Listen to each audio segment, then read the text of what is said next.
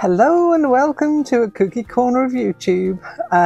I found my very old sketchbook going through a whole host of things that I brought back from work when I retired. This was my book that I kept in my desk, and sometimes I used to go in with some of the students and do some artwork occasionally.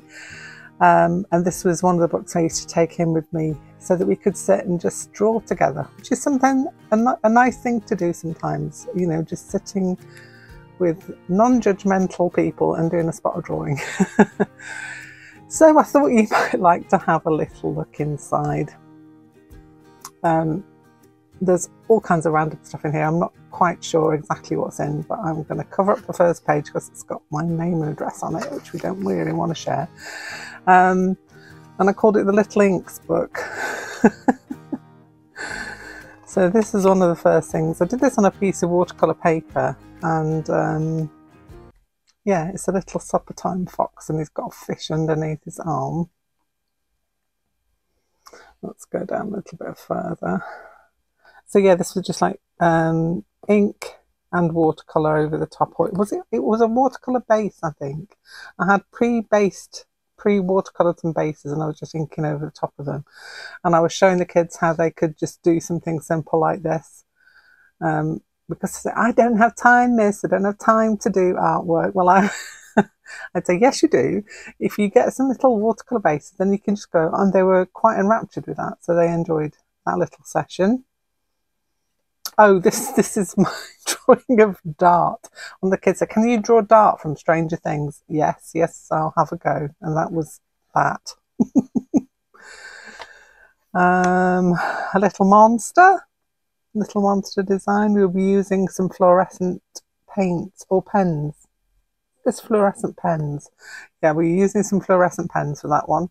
So we all had a go with our fluorescent pens to create a monster and colour him in.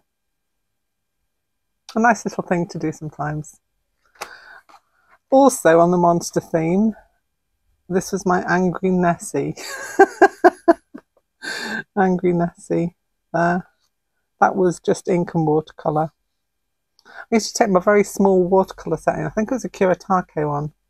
It was a small job that I used to use. Let me see if I can find it. Found it. It wasn't. It's the Sakura Koi watercolour set. A really small boy. And I used to keep this in my desk at work just for such occasions. And it was this.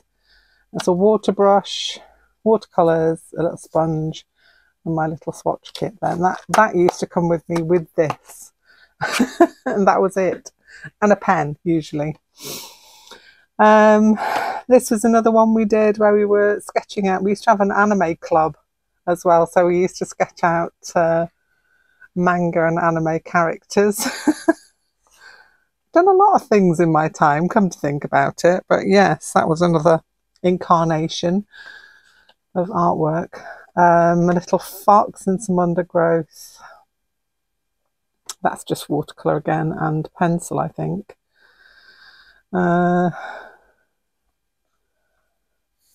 Specialist Crafts watercolours. I don't know what that was from.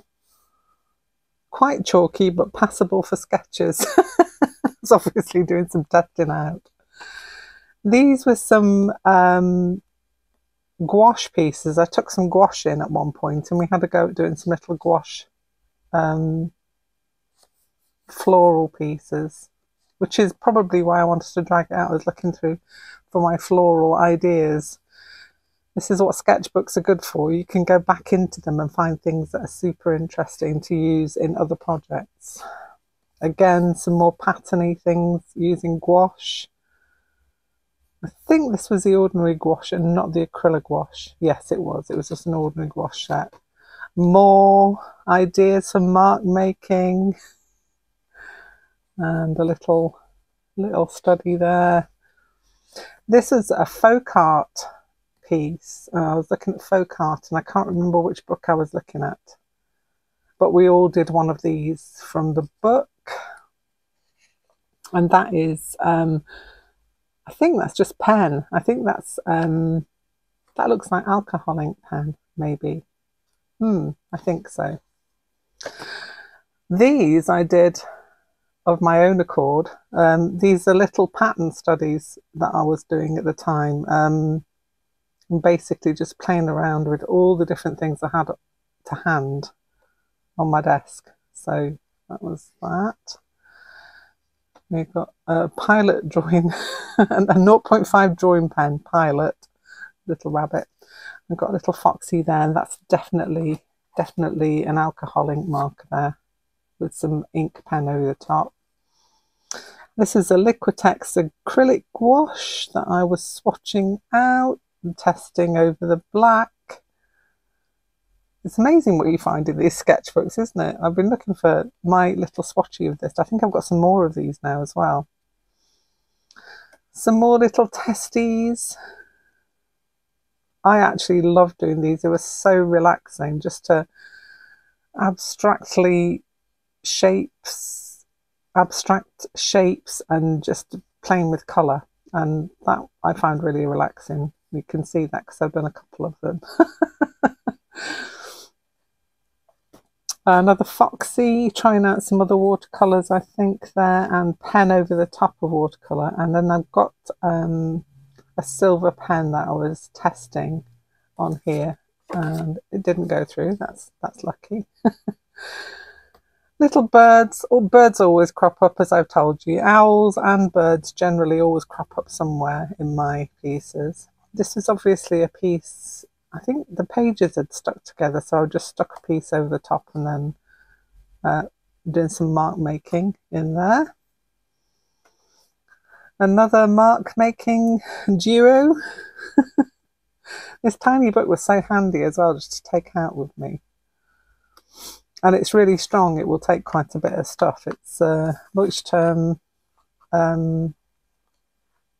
what do they call them? Sketchbook. We'll see if I can find the thing in the back. Yeah, so more birds and more mark making. And then we go into the random mark making. This is testing out glitters. I don't know if you can see that. Just playing around with paint. This is just awesome. Just sitting down and messing around with things. And sometimes something crops up that you really like. So then you've got a record of it and you can keep hold of it. What I do wish I'd done was written down exactly which materials I'd used. That would have been very handy, wouldn't it? Oh heck. This is when we were doing ourselves as South Park characters, and this is me. I did a couple for a couple of friends of mine as well, and they had them on their desks. But yeah, this was one that was on my desk for a long time, and I just cut it out and put it over a page that clearly had not worked very well. Yeah. Oh, and we were doing some work with calligraphy pens, obviously. More of my lollipop flowers. This is something that I developed from my little lollipop flowers ideas. So again, another use of a sketchbook is getting ideas from them to build on and make into bigger pieces. This is testing out some deco art. Obviously, I've got a whole selection of things here. They're like the deco art. They're kind of the deco art Americana, which are quite chalky and lovely to draw on, can I say, if you ever were wanting to do such a thing. A random page. I tell you, I try testing out different things and then I just draw over the top, and sometimes I quite enjoy it. And again, I wish I'd written down exactly which medium I'd used on this, but you know, sometimes it's nice to just revisit these things. Doodling in ink over the top of backgrounds. That was another thing that we did in our craft club. We did lots of things in our craft club, I have to say. I remember once taking in a whole pile of felt, and at that point in time I had probably about 8 or 10 boys who just came and sat down and started playing around with felt, and I thought it was great. And one of them grabbed out some really vibrant green felt and he started drawing around his hand. And I said, don't waste the felt. He said, no miss, I'm making myself a pair of gloves. And he made a pair of gloves out of felt, and he actually stitched all the way around them. Was very proud of him, and they fitted him as well. Felt gloves for the win. Little monster, little Yeti monster, again mark making. This one was, I think it's gouache again. Yeah, that's gouache too, with some silver added in. This was for a bigger piece, so I was trying to figure out how to make a landscapey thing, but looking at it now, looking at this now, I'm seeing some slow stitching quilting coming up in my future, because I like this. Maybe this could be my cushion. Ooh, there's a thought. Should bookmark that for later use. More mark making, adding in a little bits of collage on this one. This one has also got some dimensional paint on it as well. I was just throwing everything at this, clearly. Again, more mark making, more dimensional paint. I think that one was a Sennelier paint that comes in a tube. I think it was this. I think it was this abstract Sennelier paint, this 3D liner that I was trying out. Yeah, definitely that. More mark making. Oh, this was in Anime Club, obviously. This was, yeah, definitely an Anime Club one. We were a very vibrant bunch in that group, I have to say. And we used to share all our favourite animes and do some manga style drawing. This is lollipop flowers. Or they're not lollipop flowers, but they kind of built themselves into lollipop flowers as I developed them. Here's that monster again. Looks like a sloth. Yes, it is a sloth. It's not a monster. Yeah, definitely a sloth, that one. More lollipop flowers, more mark making. Oh, and now we got on to the interesting bits where we were doing portraits.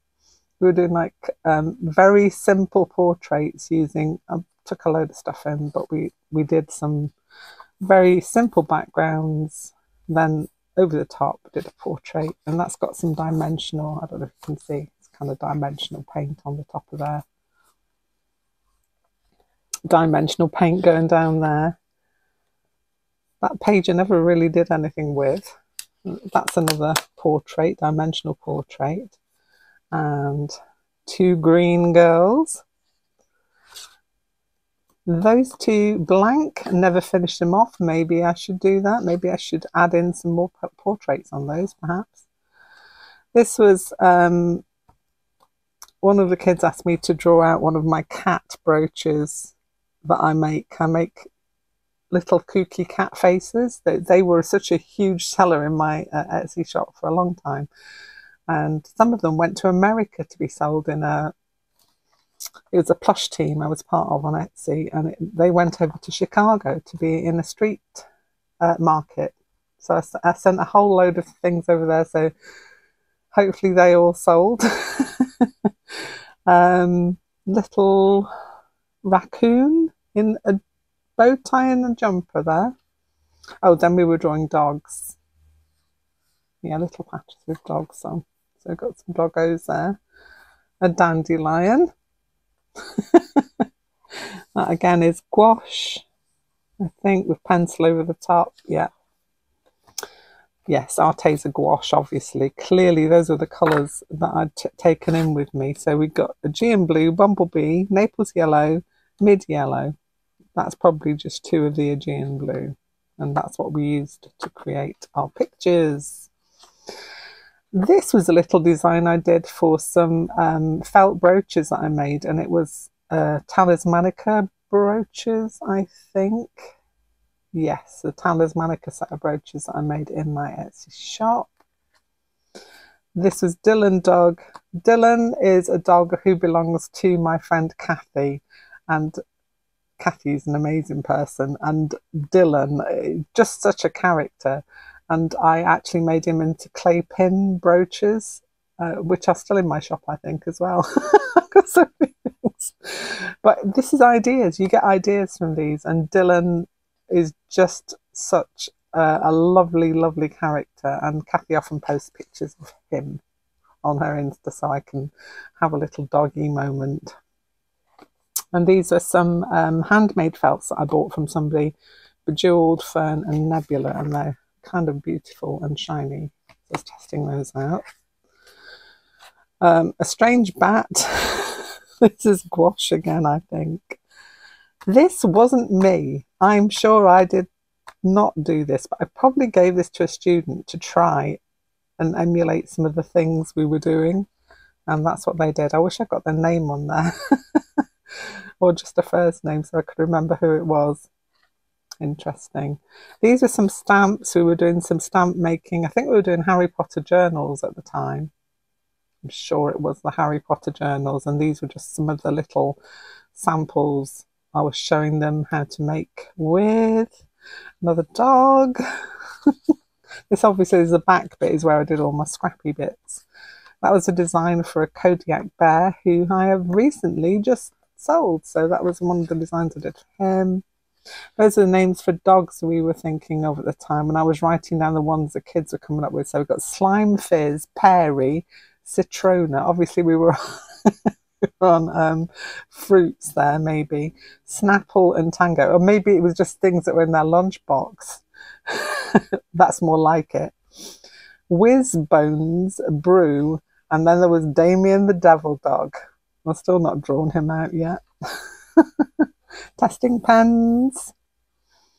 And this was the Turner Aqua gouache in pastel colours, a little sample of. These were the Vallejo acrylic gouache I tested out samples of. More mark making. Oh, this this is a little, I think somebody was trying to figure out the patterns, because sometimes crochet patterns are done in a diagram form, and I think this was that. Yeah, crochet diagram key. More mark making symbols. Names of people I was interested in looking up further at the time. That was a little sample of a Daniel Smith paint and two Daniel Smith paints that I was wanting to get. I don't know if I actually ever got. I think I got the Lunar Blue. I think I did. And that is it. Yes, these are the Leuchtturm 1917 books, and it was the sketchbook. Oh, some of my polychromos. I've got the full set of them now. This is just a few that I had at the time. But yeah, it's the Leuchtturm 1917, and it's the sketchbook variant, not the dotted pages. These are a lot thicker, so the sketchbook ones are really thick and take a lot of hammer and open out flat. So there you go. I hope you've enjoyed this little flick through of my old sketchbook. Oh, those are from an anime. No, Spirited Away. Was it? Or was it Howl's Moving Castle? I can't remember. It's a little dust sprites. Or was it Totoro? It could have been Totoro. Somebody tell me in the comments which anime were they from? It's a Studio Ghibli one, so it's definitely one of those. Anyway, have a great day. Hope you've enjoyed this little flick through my finished sketchbook. And maybe if you're interested, I'll have a look, see if I can find any of my older ones to go through. There's always lots of memories in each one. Bye for now.